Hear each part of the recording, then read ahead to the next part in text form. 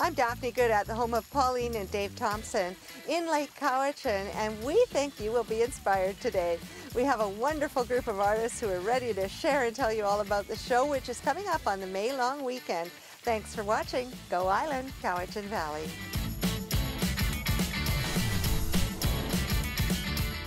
On today's show, a quick trip to Cowichan Bay, and then jewelry, painting, glass etching, and woodwork.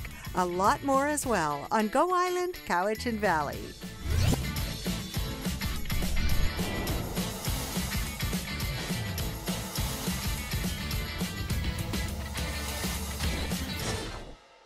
The Kaatza Art Group show and sale is coming up on the May long weekend. It's been going for decades, and I have Loretta Puckrin with me. We're going to show you some work in progress, and we're also going to be featuring a number of the other artists. Loretta, this group has been working for decades, and it's really neat to me that you include all kinds of different mediums and different age groups within your group. Basically, we're a collective of people who like to create. And the medium that you work in isn't important, it's that you keep on creating. And a lot of people, they work on their own and they find that they lose the initiative.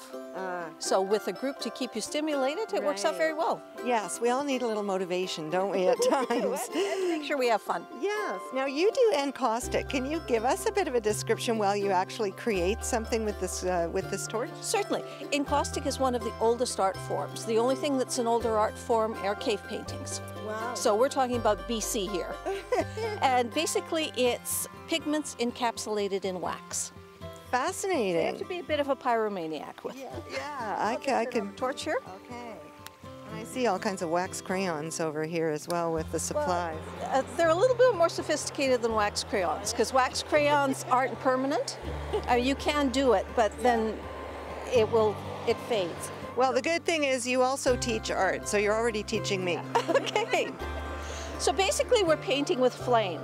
You want to melt the wax and then incorporate it into the background. Now normally when I'm working I have a whole palette on a hot plate that I work with. But you can see how the wax melts. And I'm just getting rid of the ridges here. And it all blends in together quite nicely. You know, I can see that it's very malleable. You can do all kinds of things with encaustic. Now, how on earth did you find out about this form of art? Oh, I had a teacher at the University of Alberta who wanted to learn about it, so she got a class together, and there were 10 of us, and we just had a great time playing the whole weekend.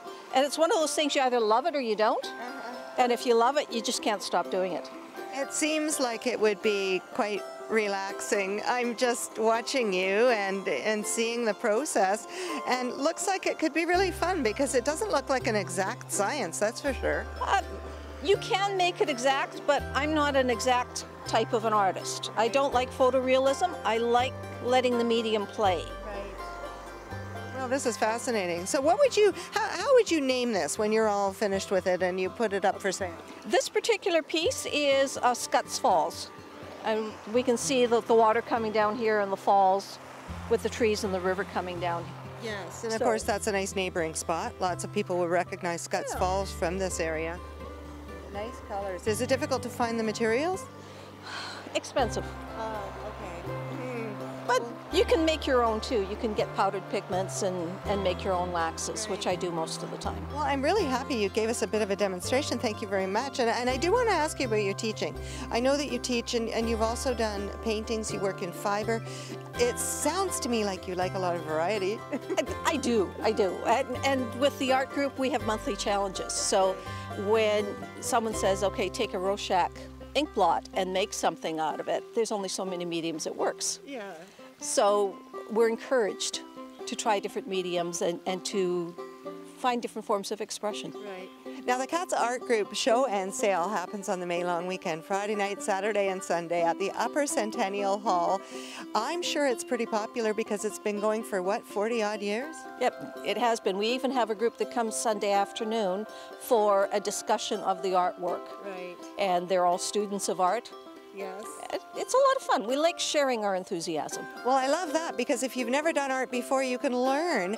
And Loretta is one of the teachers. It must be lots of fun. And in the area of Lake Cowichan, do you find budding talent all the time? All over the place. And it's not just in Lake Cowichan. I feel art and creation is something everybody has to do. We just have to give ourselves permission to play. I love that. Well, you've really inspired me, and I hope all of you at home as well. We're going to have a look at some more of Loretta's work. You've got what to show us? Painting? Oil, acrylic, pastel, fiber arts, wood. So we like doing a lot of different things. I could see that. Well, let's have a look.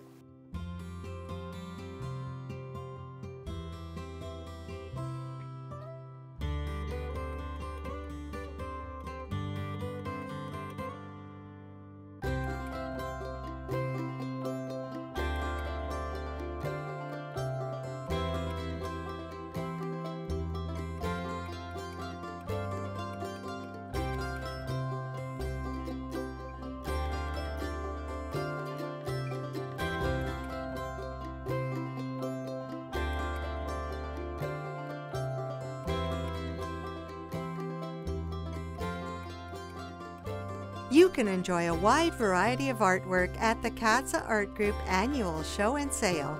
It happens on the long weekend in May, Friday from 6 until 9 p.m. and Saturday and Sunday from 10 a.m. to 4 p.m.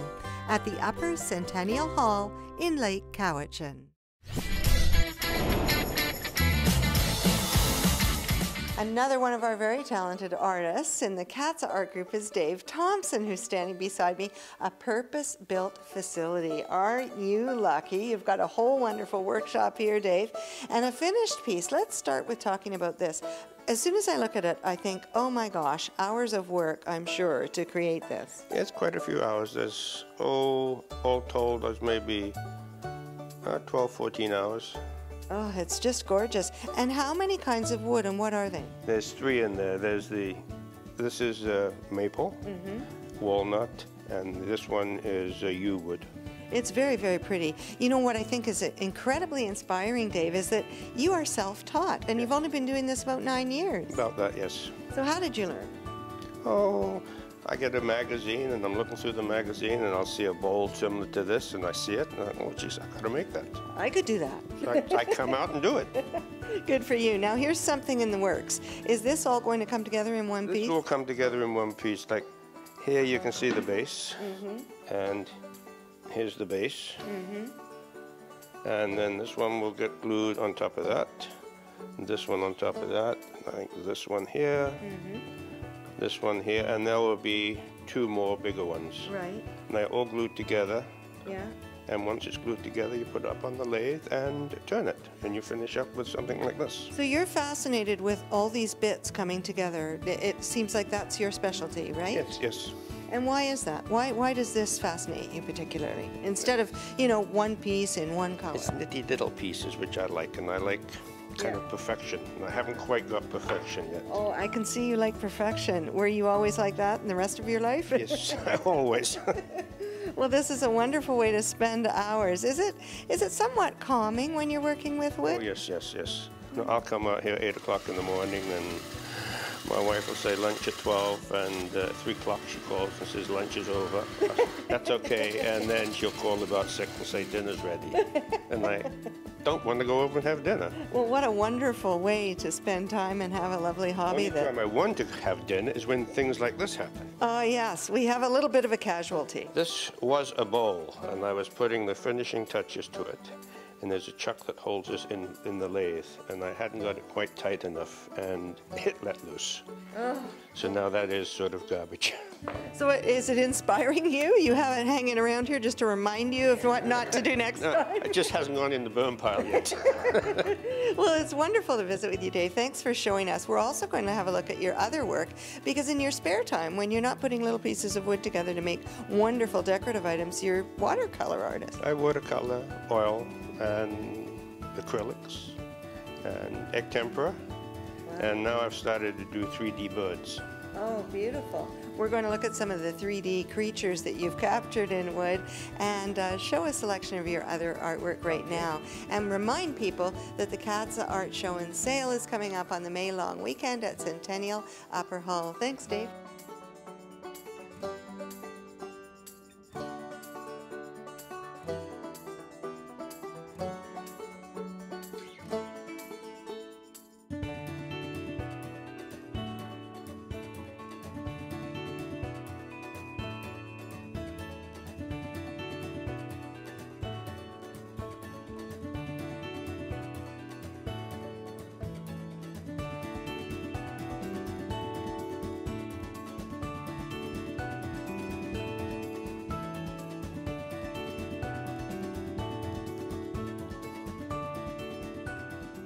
Well, we talk about diversity, and it definitely is part of the Kaatza art group. I have Karola Shabernak with me, who does chainmail, jewelry, Ukrainian eggs, and Sumi E. I think that covers a big gamut. Karola, when did you start with your artwork? I started with my artwork way back in 1974 when I went to art school, but I didn't really pick it up until much later in the early 1990s and into present day.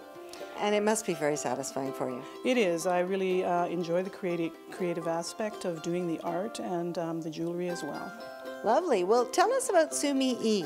Well, this particular piece up here is Japanese Sumi E, and it is done in a Western style, which means that I don't use the traditional rice paper that the Japanese would use. I use Western watercolor papers, and I often put in backgrounds, which is also something the Japanese don't normally do. So I've taken it in a Western direction.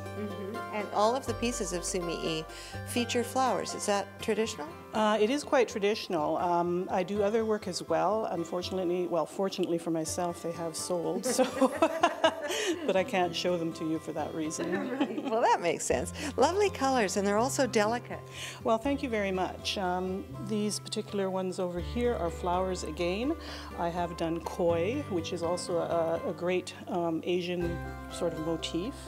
And yeah, so this one is with a white background, which is more traditional, but again, no rice paper, which makes it easier for me to actually frame them. It's a whole different technique if you're doing rice paper. More of Karola's work is behind us. Now, what's this medium? This is Conte crayon, which is an ancient technique used by people like Michelangelo. Would take a Conte crayon to get the sepia tones in these particular types of paintings, or actually they're drawings more than paintings. I also use black ink to emphasize as well, which takes it in a different direction again. And I can tell you've spent time around horses because you've got those fine muscle features. Yes, I have spent some time around horses. I had a friend who had horses, and maybe 10 years I spent around horses. Very nice. Well, it's just a beautiful piece. What will you have in the show and sale? I will have Japanese Sumi E. I'll have watercolors. I will have some Conte crayon. I will also have jewelry and items of silver as well. Well, a little embellishment is lovely in the form of jewelry, and that's what we're going to have a look at next. It is absolutely fabulous to have really well-crafted jewelry made on Vancouver Island. This is what we have with Karola's work.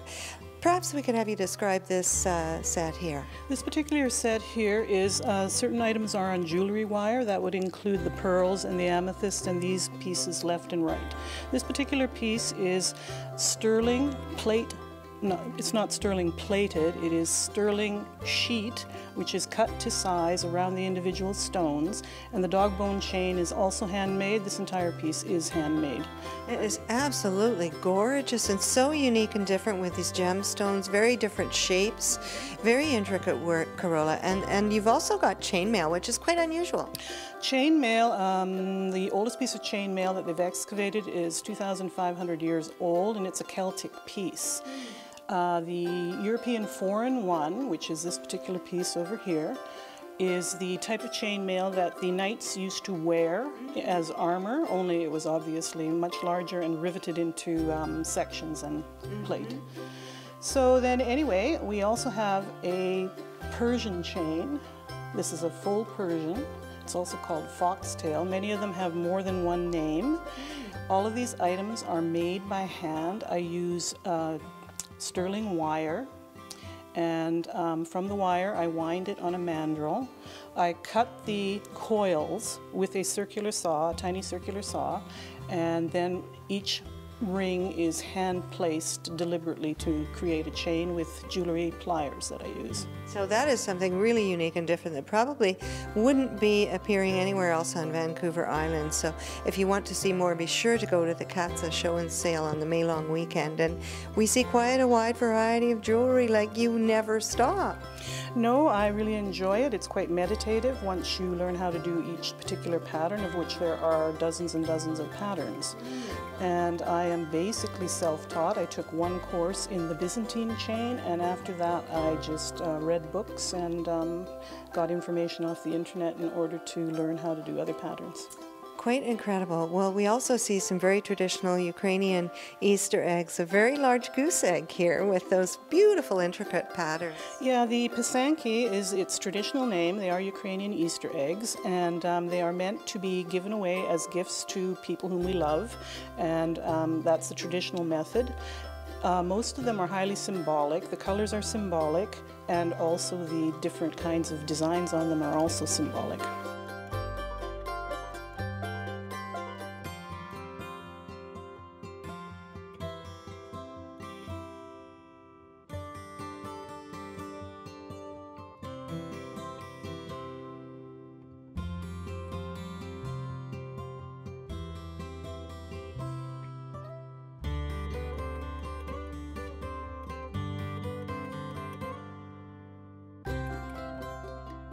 You can enjoy a wide variety of artwork at the Kaatza Art Group annual show and sale. It happens on the long weekend in May, Friday from 6 until 9 p.m. and Saturday and Sunday from 10 a.m. to 4 p.m. at the Upper Centennial Hall in Lake Cowichan. We'll take a quick break. When we come back, Paul Beilstein forces himself to make a detour en route to Duncan every time he can. And you should too. You've probably gathered that we are featuring some very artistic people today, and it's a real pleasure to tell you about the Kaatza Art Group. And with me is Pauline Thompson with some more beautiful art. This is etching on glass. Pauline, it looks like you have a lot of functional as well as decorative wear. So what's this process? For this, I've drawn out the pattern on MacTac. I cut it out and place it onto the glass. Or I put the MacTac on the glass and then cut it out afterwards. It depends on the pattern. Once it's on, I mask around the edges, put on my acid etch, and it stays on for 5 minutes. And then I take it off and wash everything, and voila. Isn't that lovely? And of course, it's a large vase which has such an intricate looking pattern. It's kind of like treble clef and waterfalls and all sorts of things. It's just a whimsical thing. Very, very pretty. Let's have a look at some of your other pieces now. Here's some more pieces of the acid etching. And on these glasses, what's really neat is the way they're formed. The color is just on the bottom.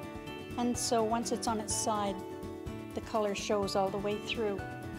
This one, once again, is a pattern that I've cut out. These are really neat because they are a pattern that I pre-bought and then put on, and all, they're far more intricate and finer than anything that gets done on this stuff. Moving down to here, I have a turbo carver with diamond tips, and this is literally carved right into the glass on the back side.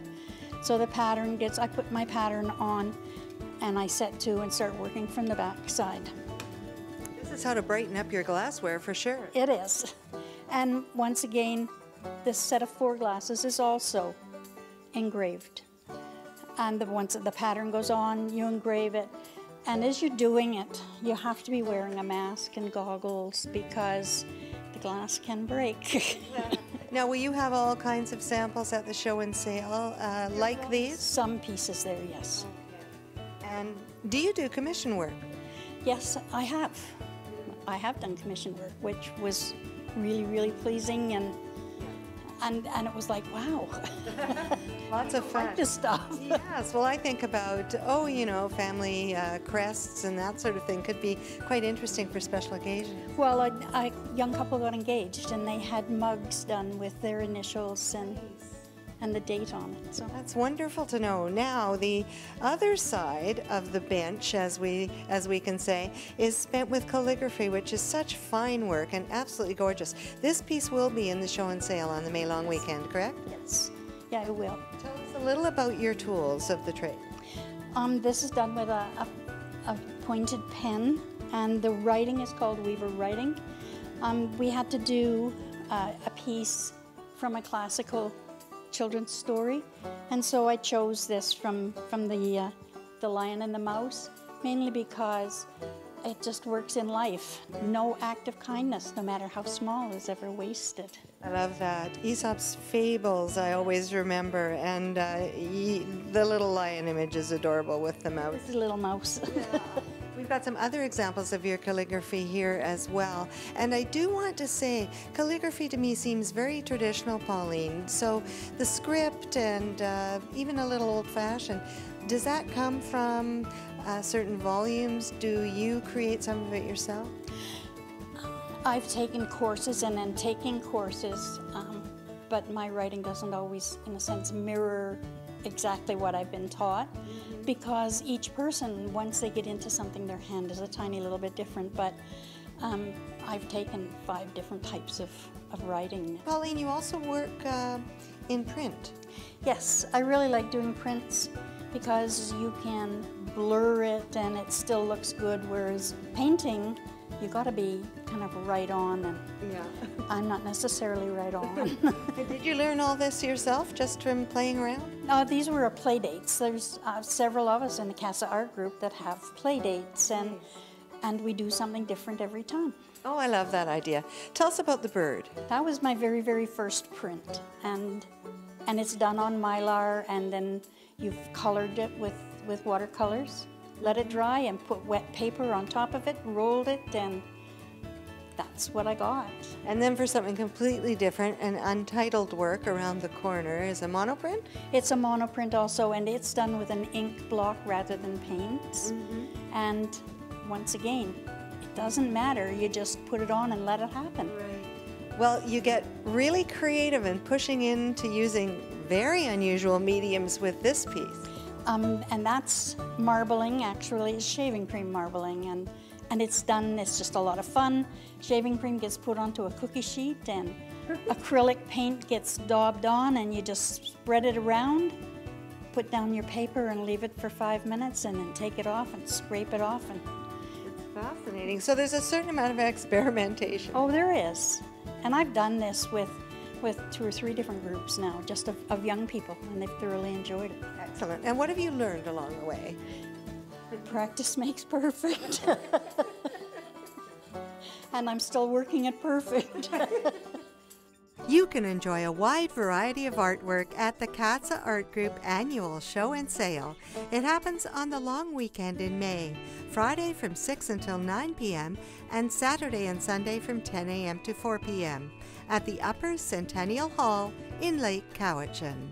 The Kaatza Art Group are always welcoming new people. You need to have absolutely no experience, and even if you have a little, you can bring that to the group. Everybody is really great about sharing, and we really felt this was inspiring. I hope you enjoyed it. Don't forget, we love your story ideas. If you see anything at all in the Cowichan Valley that you think deserves some time on Go Island, please get a hold of us at Facebook, Twitter, or email. We'll see you next time, and thanks for watching. Women's clothing provided by Tulip Noir, casual designer fashions. Men's wardrobe by DG Bremner & Co. Menswear and accessories. Hair services provided by Salon J.